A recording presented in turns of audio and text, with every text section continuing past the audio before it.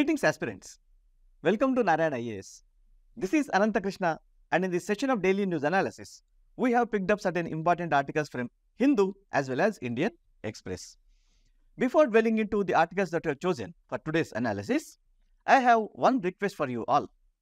Please hit the bell icon that you are seeing below and get yourself updated with all the content that we are uploading on this channel Narayana IAS, your one-stop destination for all of your UPSC Civil Service examination requirements. We shall now dwell into the articles that we have chosen for today's analysis. The first article that we have chosen is from the Hindu, page number 6, titled "The MIRV Leap That Fires Up India's Nuclear Deterrence." Given the fact that India follows what is referred to as the no first use policy, this article seems to be important from the perspective of the possibility of a dual war that might come to India from both the quarters, that is from Pakistan and also from China. The second article is from the Indian Express, page number 10. It is titled "A Bank Account of Her Own," referring to the much required financial inclusion of particularly the women as a gender. The third article again is from the Indian Express, titled "Oceans Have a Fever. Here is Why," which is trying to dwell into the problem of rising sea surface temperatures, ocean surface temperatures, pointing to certain disastrous consequences that we may see in the future. The fourth article is from the Hindu, which is titled "Vaccine for Dengue May be out in markets by mid-2026, says IIL," which is very significant news from the perspective of the public health scenario in India. And the last article that I have chosen is again from the Hindu, titled "Violence, Homelessness and Women's Mental Health."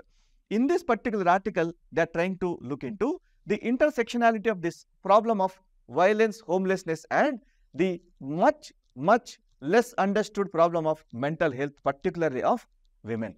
Lastly, we also have this practice questions of both preliminary and mains kind. With this, we will try to conclude the today's daily news analysis. We shall now move into the first article that we have chosen for today's analysis. Embark on your UPSC journey with Narayana IAS Academy. Our esteemed 5-year and 3-year integrated programs are now open for admissions in Hyderabad, Vijayawada and Nellore.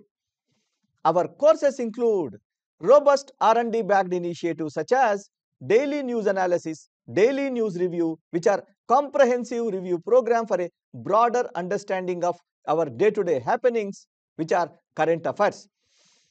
Similarly, we have NCERT program, which is a foundational course that covers all the NCERT syllabi, which is crucial for UPSC preparation. We also have a mentorship program for personalized guidance, and we also have a regular test series for systematic learning and assessment of the student. So begin your journey to become a leader with Narayana IAS Academy today. Embark on this journey, make your dream come into a reality with Narayana IAS Academy. In this particular article, we shall look into the strategic significance of what is referred to as MIRV. As we are seeing here, this MIRV leap that India has had now is trying to fire up what is referred to as India's nuclear deterrence. This article is important from prelims general science point of view anyhow.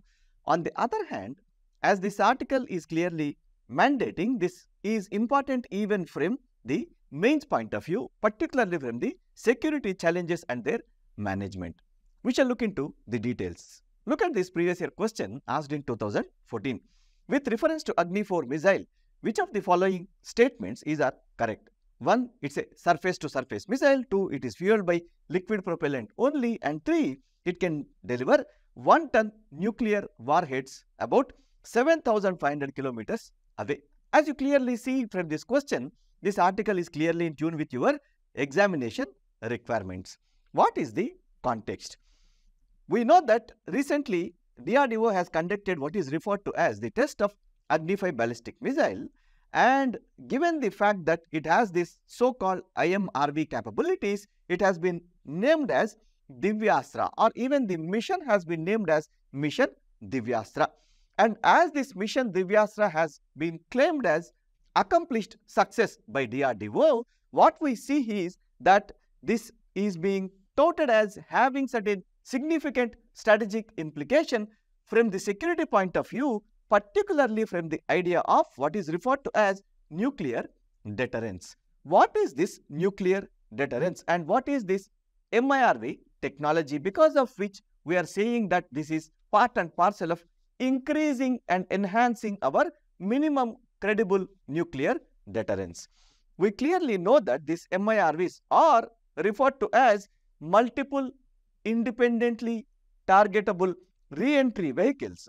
These actually allow a particular ballistic missile to carry multiple warheads such that you can target multiple targets at a particular time.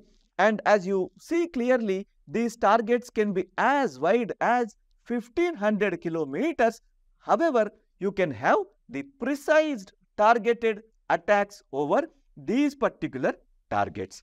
Second, this particular striking and this capability can be implemented independent of these targets. Number 3, this can also be utilized by major, as we've already clearly seen that this particular capability is already there with 5 of those permanent members of your United Nations Security Council. Along with this, even Pakistan is also touted to be developing the warheads and developing this particular missile technology on the basis of whatever the deterrence that it wants against the Indian striking capabilities. Moreover, as I clearly said, this nuclear deterrence is one such theoretical framework based on which the nation states would develop their own security and defense capabilities, offensive capabilities. What this nuclear deterrence is, we have to go back into some history. When you know that the world was going through what is referred to as the Cold War, the nation started becoming what is called as nuclear states, the ones which own the nuclear weapons. On the other hand, there were few other states which were also aiming to attain these nuclear weapons for their own security requirements. However, it has been perceived that the world is getting nuclearized at a very rapid rate. Because of this, there were efforts to come about a global treaty, and this is what is now is referred to as Nuclear Non-Proliferation Treaty. As part of this Nuclear Non-Proliferation Treaty, there are few states which are referred to as nuclear states, and there will be few states which do not have attained this nuclear weapon as a capability for their offensive and defensive requirements. However, and these will be referred to as the non-nuclear weapon states. Given this particular classification, right, we felt that this particular treaty is going to be what is referred to as discriminatory against particularly those states which do not have the nuclear weapons. On the other hand, this basic and core objective of making the world nuclear free will not be possible, because those nations which already have the nuclear weapons would be continuing to possessing these nuclear weapons. It is amidst this challenge, there are few nations which have remained out of this NPT. India, for example, Israel, for example, Pakistan. On the other hand, these nations have their own perceived threat from few other nation states. Now, they also started to thinking of developing nuclear weapons for them. In this particular scenario, there emerged this theoretical doctrine called minimum credible deterrence. For example, in any scenario, any nuclear weapon state is attacking another non-nuclear weapon state or nuclear weapon state, then how far this particular nation state which is getting attacked is going to be retaliatory against this offensive state is what defined and determined by this theory of minimum credible deterrence. So, in order to deter any such attack which I might foresee in terms of a threat or I might foresee in terms of a danger, I must have similar capabilities such that it will be deterring my adversary from attacking my territory and my people using these nuclear warheads specifically. Hence, these nations started looking for attaining such capabilities. So, as you see that the adversary has certain level or degree of capabilities, you will also be aiming to attain some capability whereby you also enhance your offensive capability against this adversary in the eventuality of any attack.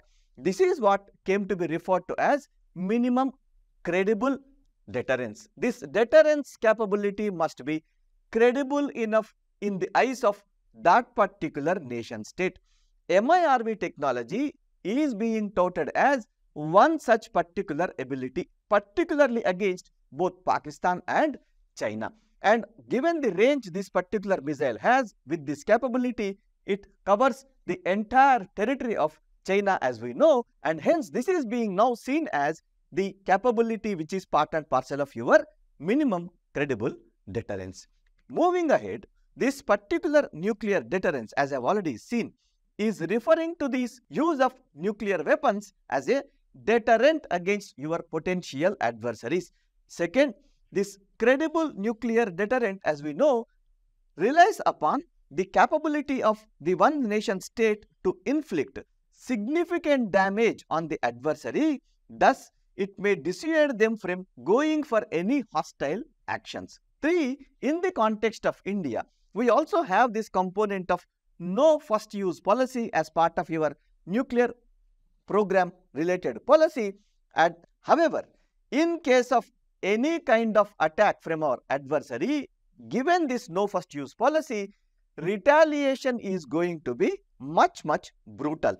Fourth, as we clearly know that this particular nuclear deterrence involves what is referred to as deterrence triad, in order to make sure that the second strike capability on our adversary, in spite of going through an attack, is going to be very significant even when your 1 or 2 nuclear bases are destroyed. So, this deterrence triad has 3 fundamental components. One, this ICBMs, that is intercontinental ballistic missiles, which are land based. Second, you have what is called as SLBMs, that is submarine launched ballistic missiles, which are in fact the sea based, as you know that.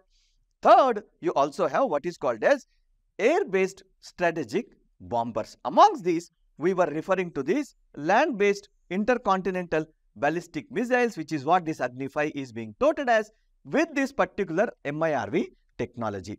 Moreover, as we clearly see here, MIRV is a nuclear deterrent because you can go for what is referred to as multiple and enhanced striking capabilities. Second, it has this ability of evading whatever the missile defense systems that the adversary might have incorporated. Third, this is also counter to particularly the Chinese missile defense strategies. And fourth, this is in strategic parity with all the regional adversaries. Moving ahead, there is one issue that we have to keep in mind.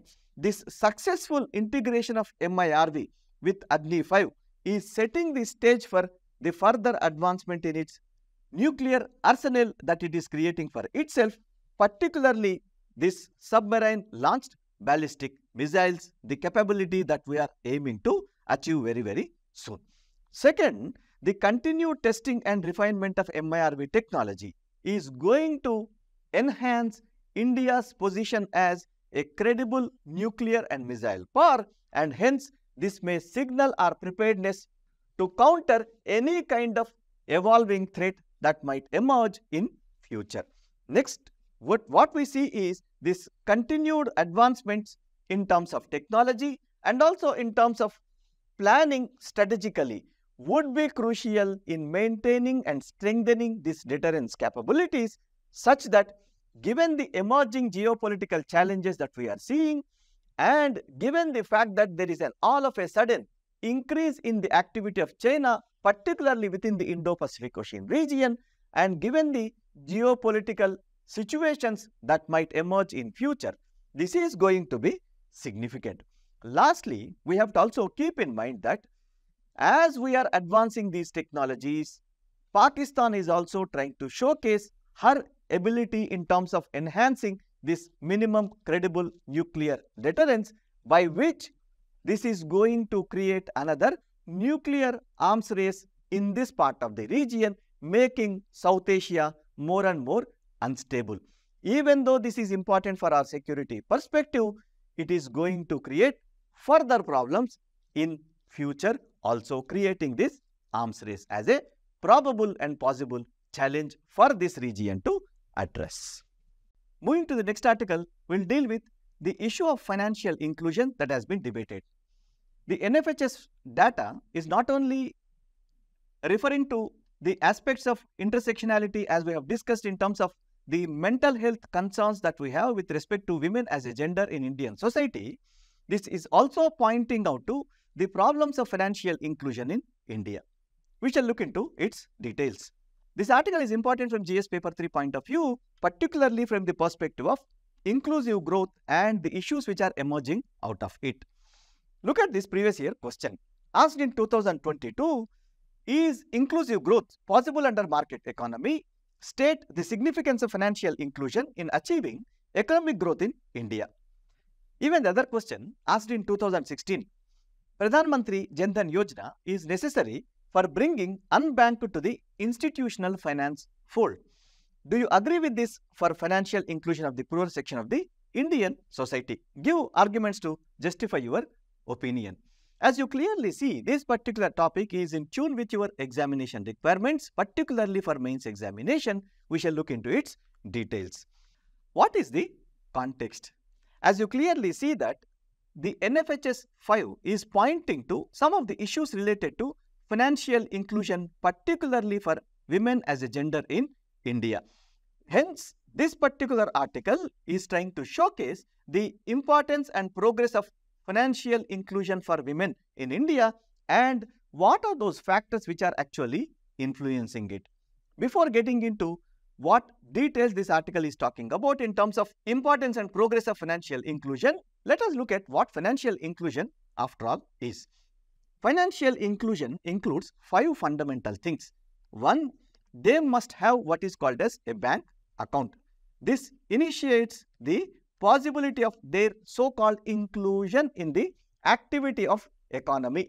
Second, they must have within this particular bank account or with regard to this bank account what is called as access. That means the bank which is providing this account must be within accessible distance. Third, this bank must enable them to get what is called as credit. So, credit access becomes the third component of financial inclusion. Fourth, this must also offer a kind of social security which is in the form of any sort of insurance. That might be health insurance, that might be life insurance, that might be accidental insurance. It must provide this social security. And fifth, more importantly, all of these 4 must be told to the one who is trying to be included as part of this financial inclusion efforts, that is financial literacy. This financial literacy, even in this age of digital age, is more easy and hence can be more pronounced in order to make sure that financial inclusion is occurring in India. Now we shall look at this importance of financial inclusion of women in India. For the first thing that we have to keep in mind that the financial inclusion is the basis for the entire economic development that might happen within an economy. Given this particular fact, financial inclusion automatically hence must be recognized as even the fundamental basis for the sustainable development and hence they are part of these UN Sustainable Development Goals. Clearly, the access to financial services on the basis of all of those 5 is crucial to realize the gender equality clearly as we know and also to eradicate poverty. Moreover, whatever the interconnected goals that we have pertaining to health, education, economic growth and development and any other related dimension now automatically gets linked to the financial inclusion efforts. And you clearly see that this financial inclusion moving ahead, as we have already seen that realizing this SDG 5 pertaining to gender equality hence also becomes another pertinent dimension. this gender gaps in economic participation is clearly visible. Any economic participation boils down to two fundamental aspects. One, what you are consuming, that is consumption as a process or economic activity, and then are you participating in production activity. So this production activity will give you some income, and this income is what you will use in order to consume whatever that is required for your sustenance and survival. Putting these two together, for your consumption requirements, you have to participate in the production as an activity to raise certain real income.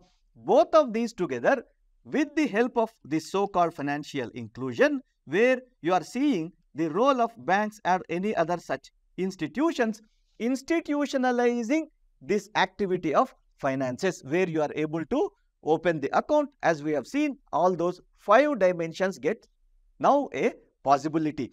Hence, this gender gap report, as it has acknowledged, India has a below average score within this so-called economy criteria.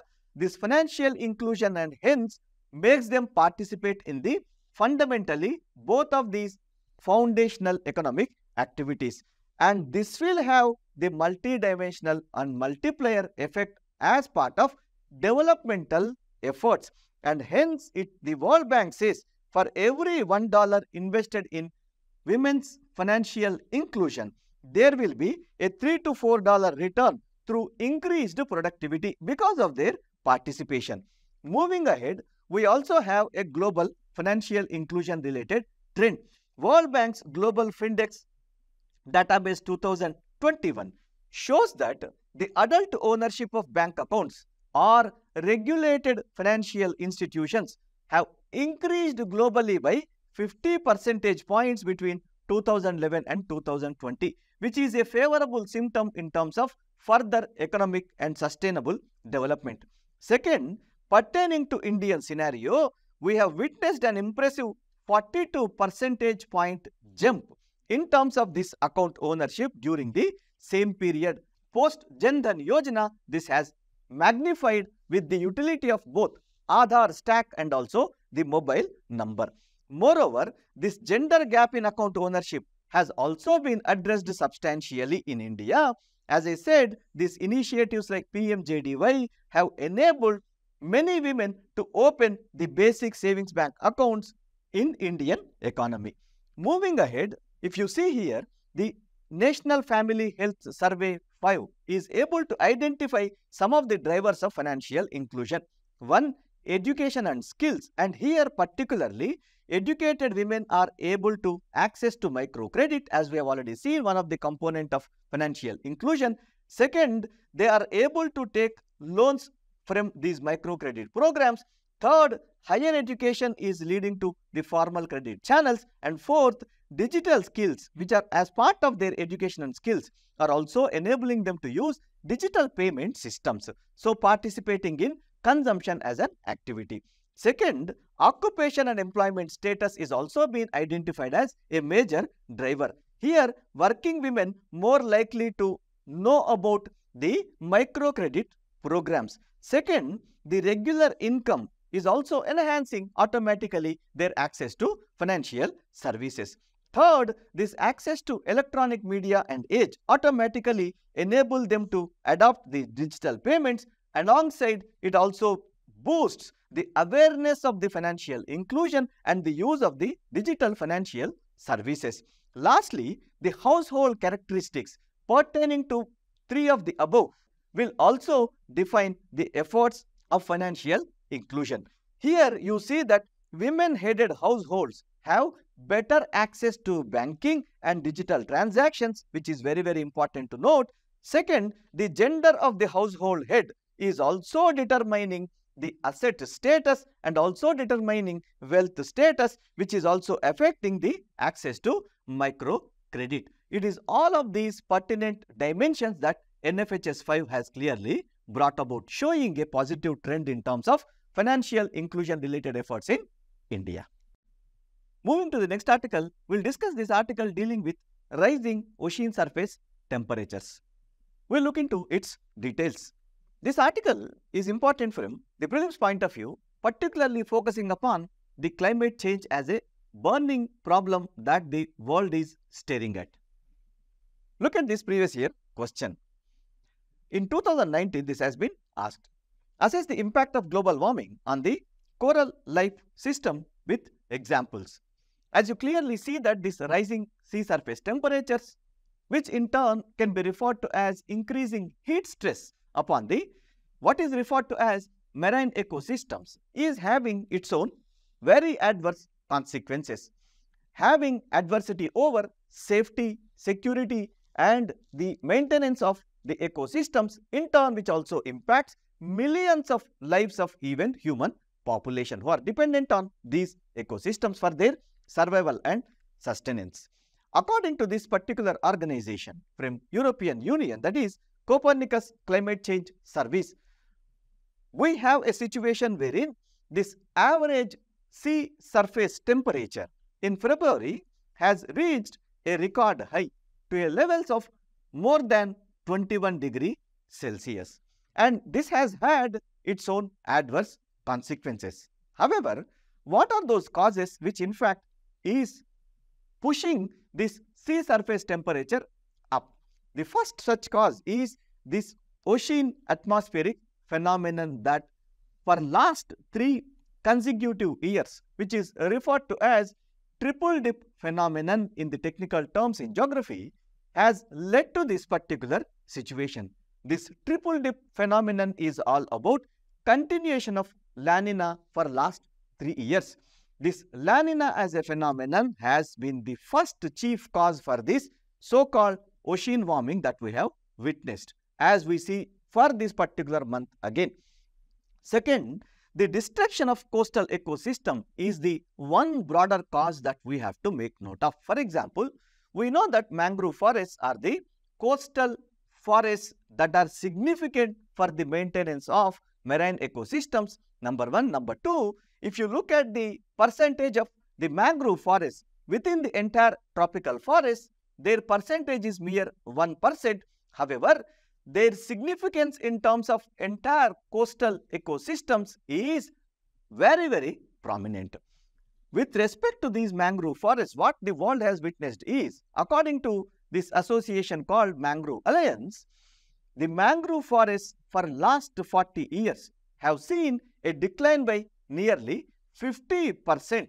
Second, we also have this data from the same organization that from 1990 to 2020, this decline has been nearly by 5%. It is this which has caused this rising sea surface temperatures if you look at the long-term phenomenon. Third, the human activity is also one of the prominent reasons, particularly the trade as an activity. 80% of the trade that humans do will be done through maritime shipping, and this maritime shipping uses fossil fuels for all its energy requirements, and hence this is also one of the chief cause for rising sea surface temperatures. Moreover, we also have this persistent problem of deforestation, persistent problem of fossil fuel burning, which are also causes of increasing the temperature in general, which are also pushing even the sea surface temperatures up. Moving ahead, these particular rise in temperatures have their own consequences.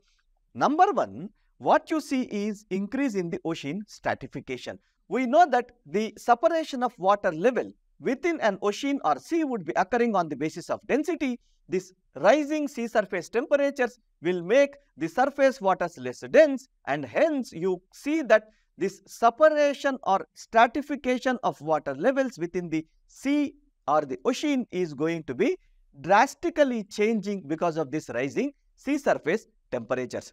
Second, we also witness what is referred to as marine heat waves, similar to what you witness the land-based heat waves. Third, this also has its impact on what is referred to as coral reef. As we know, most of the times we witness that this rising temperatures will result in what is called as coral bleaching. As you clearly know that this particular coral reefs form part of merely 0.2% of the entire ocean-based ecosystems. However, they cater to more than 25% of the ocean species or marine species, which is what shows their significance. And this coral bleaching will put the adverse impact on all the marine species which are dependent on this particular ecosystem. Moving ahead, we also have this consequence hence on adverse impact on the marine life, consequently having an adverse impact on lives and livelihoods of fishermen across the world. Moreover, this also have its impact on most of the times this migration of marine species towards the northward direction and hence affecting most of the ecosystems and fisheries across the globe. Along with this, it also has the consequences for the global weather patterns. As we have clearly seen, La Nina was the pattern that has experienced what is called as triple dip phenomenon, and such patterns might also be visible with respect to even El Nino, and such patterns might lead to more and more uncertainty with regard to predictability of this weather patterns. Most importantly for us, that is the human or the anthropos, that we have to consider with regard to such adverse consequences, what we will see is these activities or livelihoods is going to be adversely affected, number one, and number two, this will also pose risks to the lives of the people, infrastructure that you develop, and also particularly the human settlements. It is from all these perspectives, this rising sea temperatures has to be considered as one very adverse issue that the human population is facing. Moving to next article, we look into this new vaccine that is in news pertaining to particularly preventing the dengue fever in India. We shall look into its details. As you see here, this article is important from prelims general science point of view as part of your current events of national and international importance, and also for mains from GS paper 3 point of view, developments in science and technology, indigenization of the science and technology. Under these provisions, it is important. Look at this previous year question asked in 2017. Consider the following statements. In tropical regions, Zika virus disease is transmitted by the same mosquito that transmits dengue. Second statement, sexual transmission of Zika virus disease is possible. Which of the statements given above are correct? As you clearly see that these vector-borne diseases, which are very prone in India, become important for your preliminary examination for any particular year. Now, dengue vaccine being in the news, this becomes very important for your preliminary examination. We look into the details. As we clearly see that this organization, Indian Immunologicals Limited, which we know that is a wholly owned subsidiary of National Dairy Development Board, has completed their first phase of clinical trials. And this first phase is clearly to determine the safety of the dengue vaccine. This you have to keep in mind. Second, this second and third phases of trials would be beginning shortly, and within 2026, we want to bring this particular vaccine into operation. We shall look into the details as to what this particular dengue is. India, being a tropical region, is known for what is called as vector-borne diseases. India has what is referred to as this vector-borne disease control program. As part of this, we know that we are putting efforts towards controlling 6 such diseases, including malaria, dengue, kala azar, chikungunya, and filariasis. And as part of this, dengue is one such particular vector-borne disease that we want to address. As you clearly know that it's a mosquito-borne disease, and as we know that this is very prevalent in tropical regions or similar such climates. Second, this is spread by this particular mosquito referred to as Aedes aegypti. Third, this is also the same mosquito which causes even the chikungunya and Zika virus infections.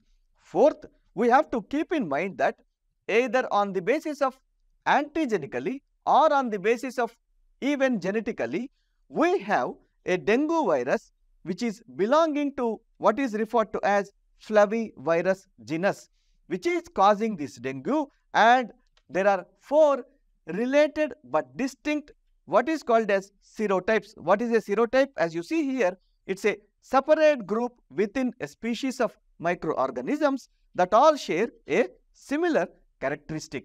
Accordingly, you have what is referred to as DEN1, DEN2, DEN3 and dengue. This is some preliminary details about the dengue fever.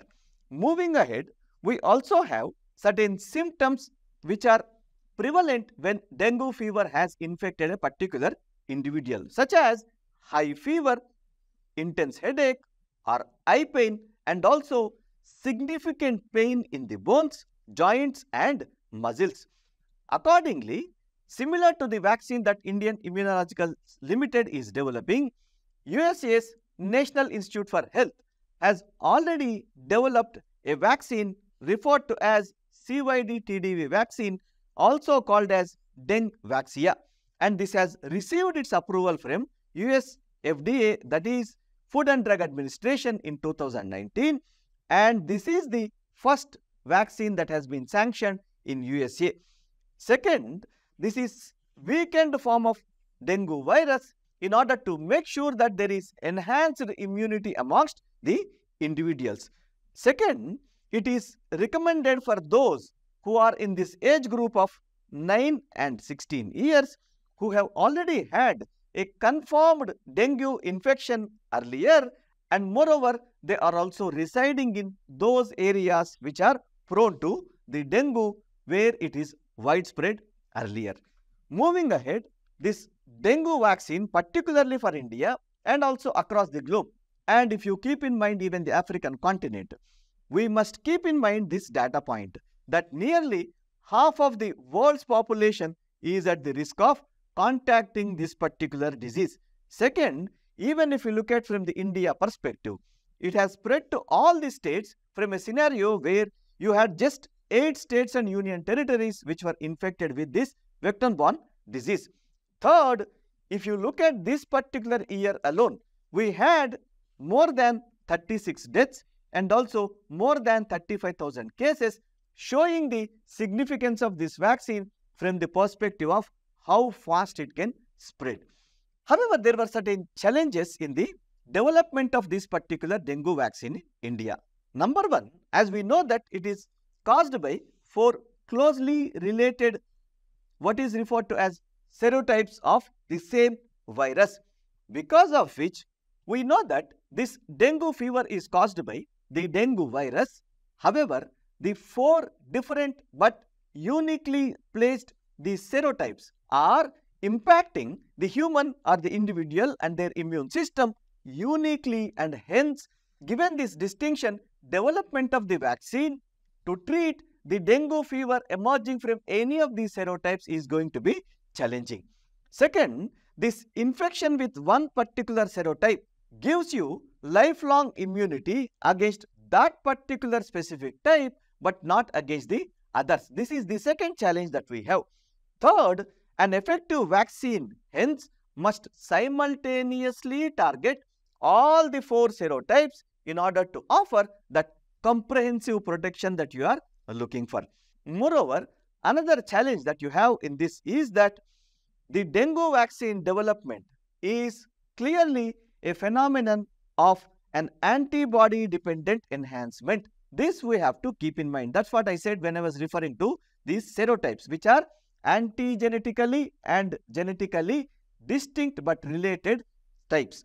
Moreover, this antibody dependent enhancement will occur only when the antibodies produced by a vaccine are helping the dengue virus bind to the human cells, facilitating their replication. This can potentially hence lead to severe dengue disease upon subsequent infections when you are infected with different serotypes. This is the biggest challenge that we have in this particular scenario. The development of this vaccine must avoid this AD as a phenomenon, while the vaccine is attempting to enhance immunity against all those types of dengue serotypes. Moving to the last article, we'll look into this article dealing with this pertinent issue of one particular huge vulnerable section that India has, the group of women. The women, as you see in this particular article, are subjected to what is referred to as violence, which is also causing what is called as homelessness, and this has its own ramifications in the form of large-scale mental health issues. Putting these 3 together, this article is trying to deal with intersectionality of these three issues pertaining to women as a gender in Indian society. This article is important from GS2 for the mains examination, where issues relating to development and management of social sector or services relating to health is going to be the perspective. Second, we see that women as a vulnerable category and related issues. And third, we also have this NFHS5 data, whereby the welfare schemes related to the mental health are also subjected to some of the criticism based on whatever the evidences which are emerging from the NFHS5 data. Look at this previous year question asked in 2021, which clearly shows you how important this article is. Though women in post-independent India have excelled in various fields, the social attitude towards women and feminist movement have also been patriarchal. Apart from women education and women empowerment schemes, what interventions can help change this particular milieu? As you clearly see in this article, the way forward is going to be totally distinct from what the government at present is implementing and what is being seen as a solution for a particular symptom. The solution that we are going to offer is going to be broad based upon whatever the understanding that we are getting on the basis of data. Look at this particular context. Recently, this NFHS5 data has been studied.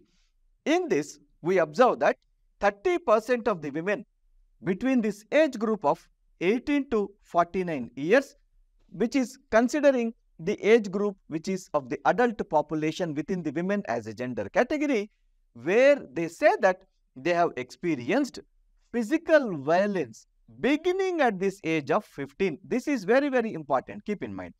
Second, 6% of this population has experienced what is called as sexual violence.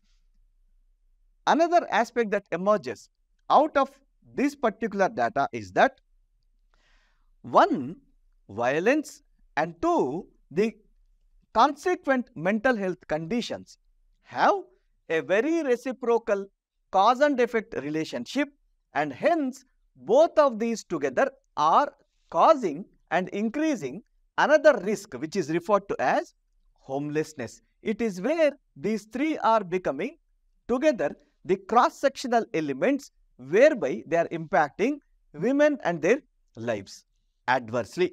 Moreover, what you see in the mainstream discourse is a very narrowed version of the mental health scenario of women as a gender in Indian society. It generally showcases upon the anxiety disorders, stress disorders, or eating disorders, or even the postpartum anxiety, or even it is referred to as what is called as depression amongst women.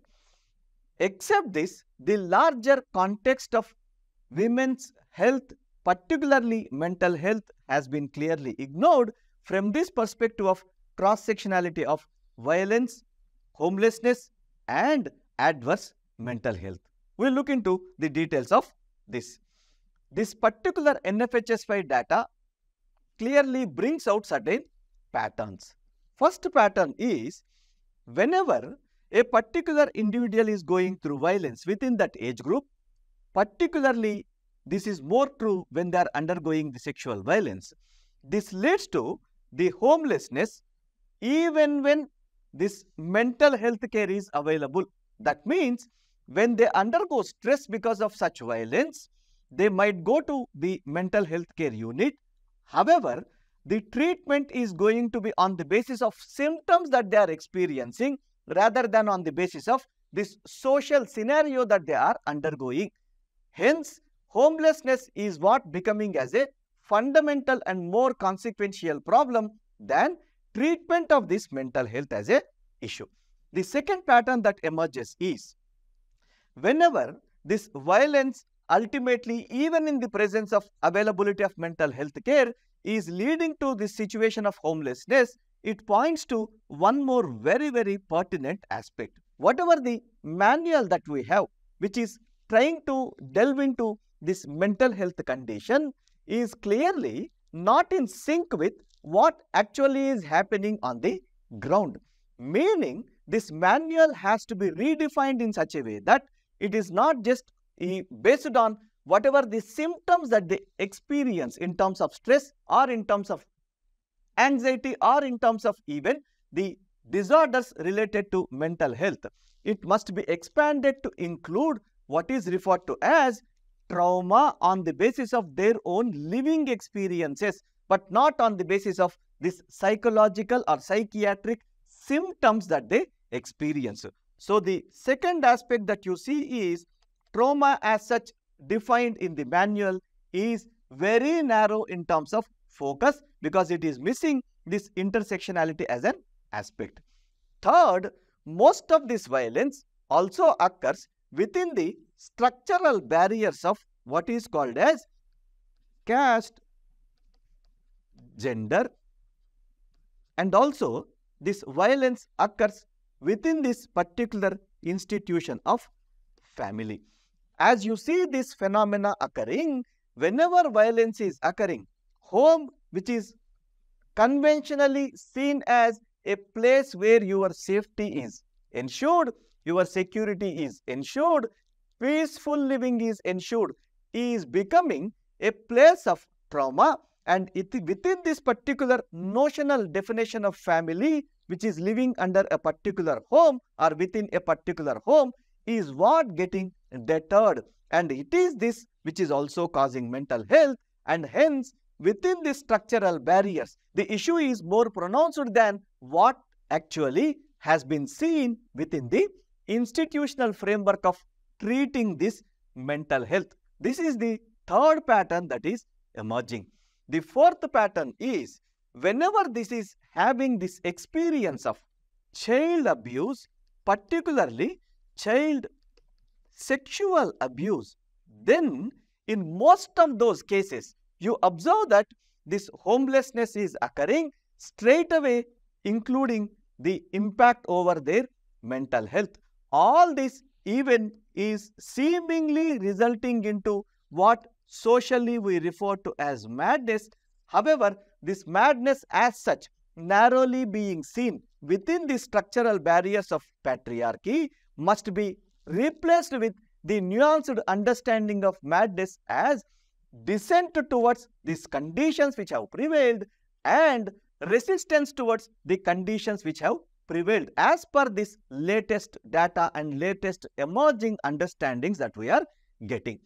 Moving ahead, we also have this scenario that whatever the government's programs which are being implemented, for example, the district mental health program, within this program, the contours of the scheme is designed in such a way that all these social dimensions are missing. Moreover, we also have a scenario that cutting across this violence causing the mental illness in terms of adversely impacting their mental health and then causing this homelessness is more pronounced in some of the regions in India. It is all of these put together, hence requires a serious attention towards mental health scenario of women, not just as certain symptoms and hence diagnosis, but in terms of a radical social framework needed to treat this particular situation in terms of social change. Moving ahead, look at these government initiatives. As you see their objectives and as you see the contours of these schemes, you will understand that they are being designed primarily as psychiatric solutions rather than as social solutions. This National Mental Health Program was launched in 1982. Look at these objectives: availability and accessibility of minimum mental health care. Second, this must be available to most vulnerable and underprivileged sections of the population. However, it is clearly failing in terms of acknowledging this intersectionality. Second, encourage the application of mental health knowledge in general healthcare and social development.